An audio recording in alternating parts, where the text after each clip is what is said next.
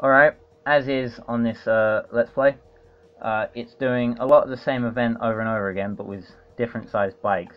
Also, this menu is not having a nice time. Let's get off it. I used the Honda in the last episode. I'm going to use a Honda again, because I always use the 250. I always use the Yamaha in 250 events. I was about to say I always use the 250 in Yamaha events. Let's go for a bright yellow one, though. Go for a bit of a bumblebee looking motorcycle. Grab my new helmet. Team NVIDIA. That's right. Going for a bumblebee look.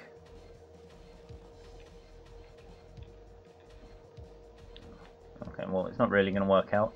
Can't have yellow, so I'll just go for black and white. Same stages as last week, just on quicker bikes, so this should be over with a fraction faster. And then as you go up the bike classes, the events are over faster and faster until they start adding laps on to make up for how much faster the bikes are. I don't think that the 1000cc 1100 will just be 3 laps, for example. But we'll find out when we get there, because I don't know. Also, last week, I thought I was going to unlock that Yamaha 125 from doing them, the Men+Motors races, but I didn't. But there is still one more 125 event to go that's not part of, like, the actual tourist trophy or any Manx events or, like, a rider challenge race. So I guess it's fine. Also, Jesus Christ, this Honda feels way faster than the Yamaha. I mean, it might be just because I was just on a 125 just now. Obviously, I'm doing a recording day, like I mentioned, so going to be doing a fair couple of events in the same day. This definitely feels way faster than the 125. It also feels faster than the 250 Yamaha did, which is probably about accurate. Also, the cornering stats on this Honda are way better than the cornering stats on the Yamaha, so I don't know why you'd ever ride the Yamaha except out of personal preference, which is exactly why I did it, by the way. But for 250 events, I think I might be sticking to Honda.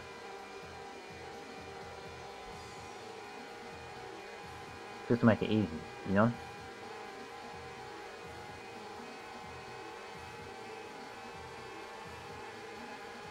Obviously, it is only a 250, so I'm not going to be done with these stages in a matter of seconds. It is still going to take a little while,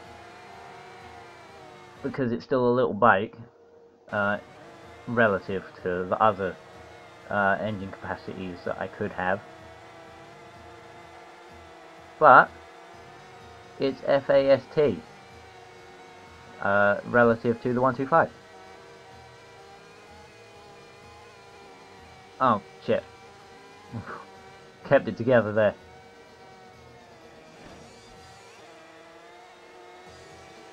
I haven't been leaning on my opponent this entire race. I've been clearly ahead, unlike the 125. Which means that this video should take a little bit less time to render, because I don't have to render another bike. Maybe.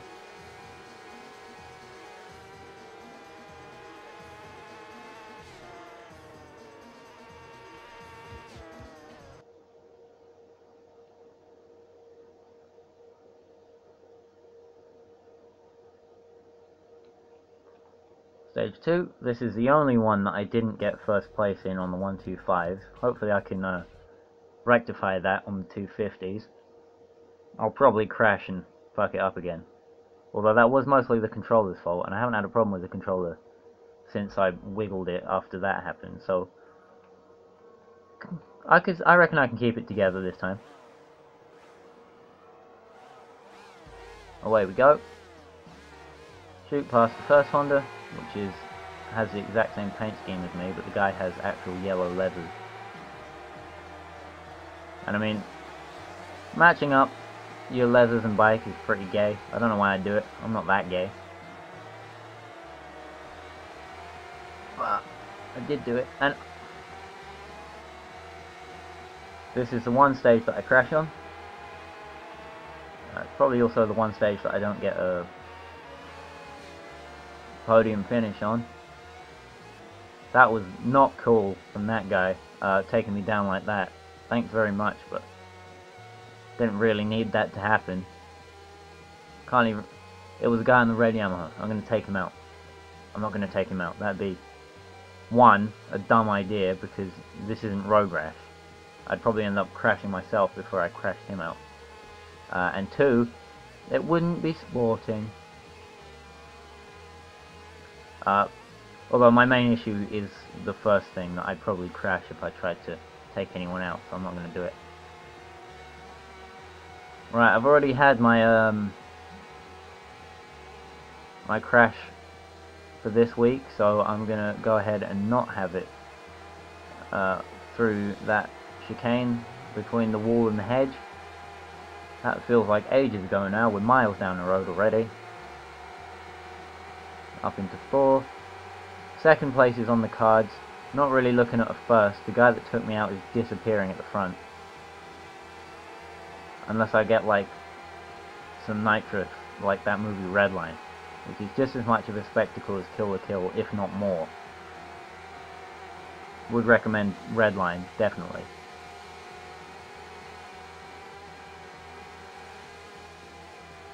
Anime movies tend to be really good. I'm just gonna put that out there. But yeah, first place, not looking on the cards.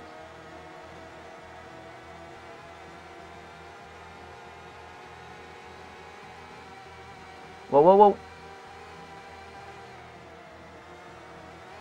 Podium finish on the cards. Some guy took himself out on my bike. Go, go, go, go, go, go! He got reset further up the road. Take the third from him as he tries to get started. There should be another guy coming down the road with a bit more momentum. It looks like he's got tangled up with the blue yam behind. So I still got on the podium. Wasn't a good finish. Did crash twice. It's not really what you want to be doing. Exactly the same thing is happening in this championship than what happened in the last one.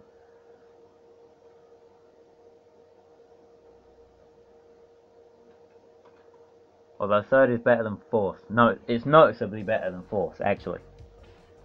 As you go down the results in a race, like there's a point at the bottom where they all kind of blend together, and it doesn't matter if you got like 14th or 15th, because points tend not to go down that far and no one cares about where you are down that end. But at the top, the gap of like prestige between the positions, I'm getting excited, I can't speak properly. Between the positions you get is bigger. Like the gap between first and second is pretty big, because everyone's big, because everyone cares about the winner. Gap between second and third is a little bit smaller, because they have to stand like on the sides of the podium, and it's like whatever. But then the gap from third to fourth is big, because third place marks the end of the podium, and it marks the end of like most mainstream reporting.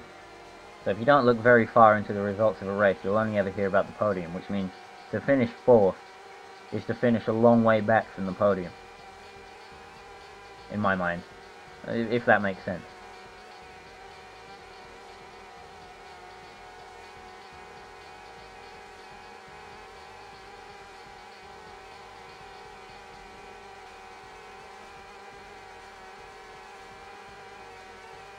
Anyway, none of that matters now, because I'm going to win all the rest of the stages, just like last time. I'm not going to win them with riding like that. This is probably in the game at least, probably one of the more difficult sections, because of how up and down they made the road, and how the physics of the bike going in the air works in comparison to when it's on the ground. And like, it's difficult to get the throttle on and everything a little bit, so you got to be careful. But I usually make it happen. Controller pulling to the right. It's like I'm on the opposite of a NASCAR. Neck and neck. with my buddy on his Yamaha here. Big jump. Come off the throttle to try and slow me down. Don't die. Still alive. Controller pulled a little bit in the other direction there. I just managed to slap the tablet, so that was probably an annoying sound. Doesn't matter too much. There's a bit of some intense racing. I'm looking over my shoulder. He's stolen it from me at the last second. I've got to steal it back. Got to steal it back. No can do.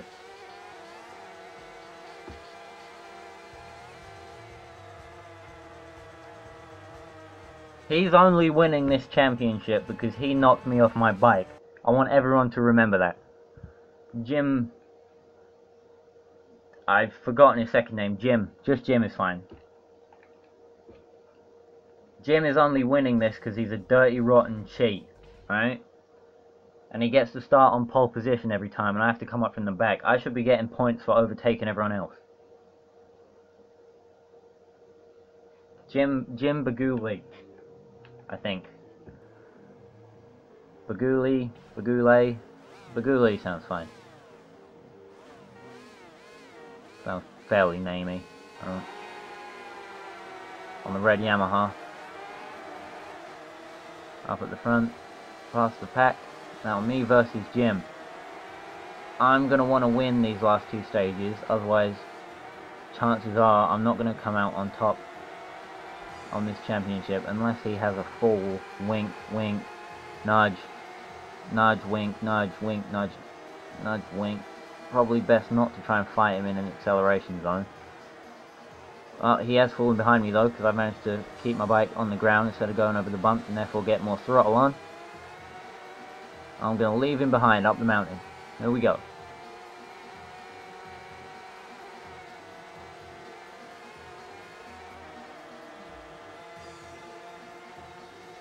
Okay, well, I mean, it was fun while it lasted, I guess, but come on. Got to catch up and pass him back now. Give him a bump. I don't think he fell, but that was a warning shot. You know, I'm not out to kill straight from the start. I'm gonna give him fair warning to back off, and it looks like he's taken my warning. Watch out for those little bollards at the side of the road that aren't hidden by the white soft stuff, because they will end your day pretty quick. There's no destructible environment in this game. There's no signposts that can be knocked over. So if you hit something, you're dead. And I mean, when you're on a bike, when you hit something, chances are you are dead, whether or not you knock it over or not.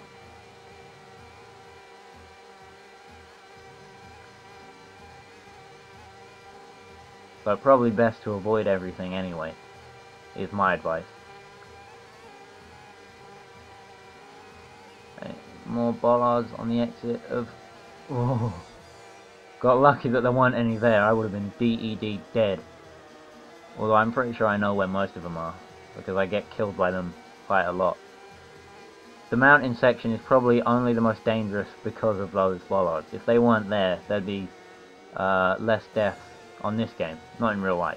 In real life, I don't think they kill that many people. That tends to be buildings, apparently, from what I've seen of video from TT.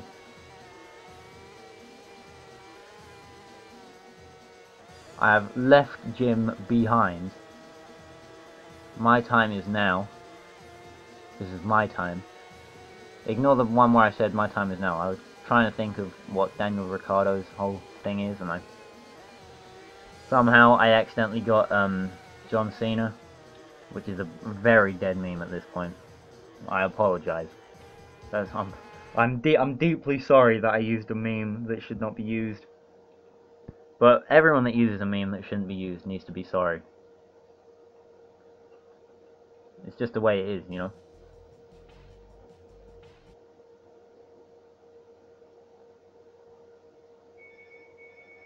Alright, phone call, hang on.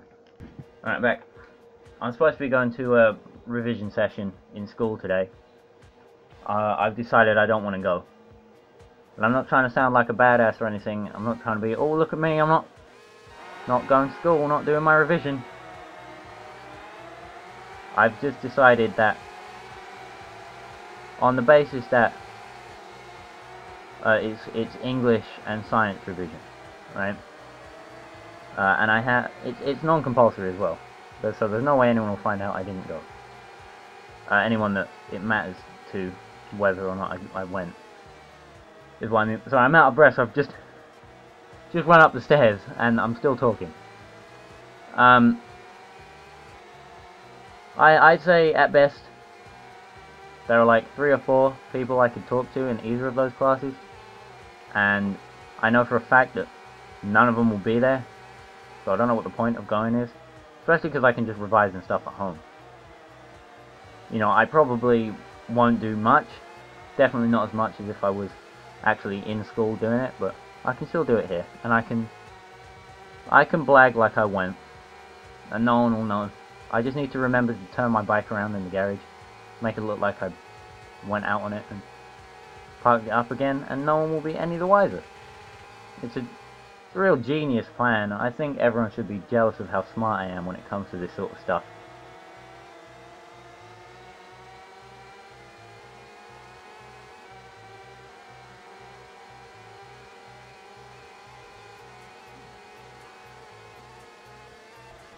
Besides, like Pink Floyd once said, you know, Pink Floyd the man.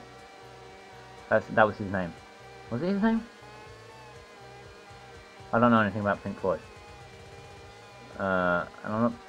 They did that song Money as well. I'm not talking about that one. I'm talking about the other one, the one about education. Forgotten how it goes.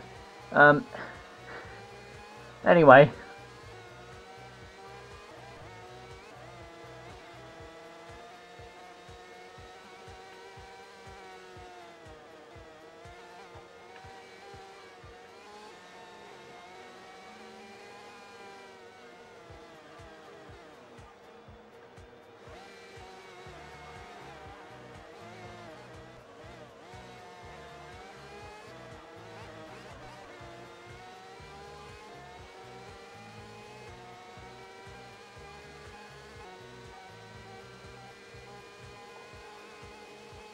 All done with the 250s.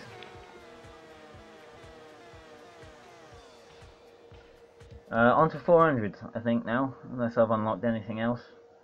Any new events. I need a drink. I want a drink. Gonna get a drink. Exhaust, gimp suit, video. Videos don't work on my copy. I've said that a few times, I'm gonna say it again.